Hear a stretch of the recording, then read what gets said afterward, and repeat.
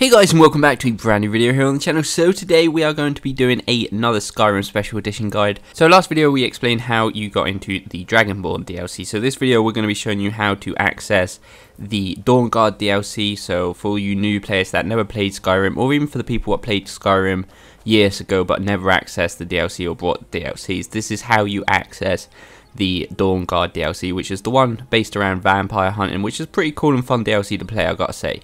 So anyway, the first thing we want to do is level up to level 10. Though you don't necessarily have to do this, but this is the legit way to get in and definitely the easiest way to access the DLC. So just level up to level 10. You get this naturally eventually. You can do a few tricks to get out to level 10, I guess, with the soul trap spell and stuff like that. But anyway, once you're level 10, what you want to do is just travel to any of the major cities, and when you do that you should be encountered by this ogre type looking guy. He will explain what the Dawnguard is and kind of tell you that they're looking for people to slay vampires. So go ahead and accept that, and you will get a new marker on the map. So what you want to do now is make your way to the Dayspring Canyon, which is kind of hidden up.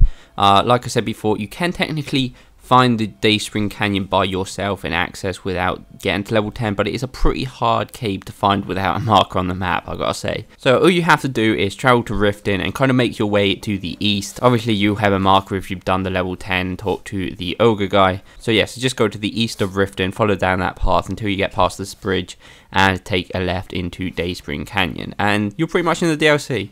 So through here you will get encountered by an NPC which will kind of say that he's doing the same issue, blah blah blah, and eventually you'll have to choose if you're on the vampire side or the Dawnguard side, which will give you a few perks each one and a different skill tree. But anyway, that's up to you. This is how you access the Dawnguard DLC. If this was helpful and you didn't know this, please go like and subscribe. Remember, you can follow me on Twitter. You can support the channel more directly on Patreon, which is much appreciated, and we'll see you next time, guys.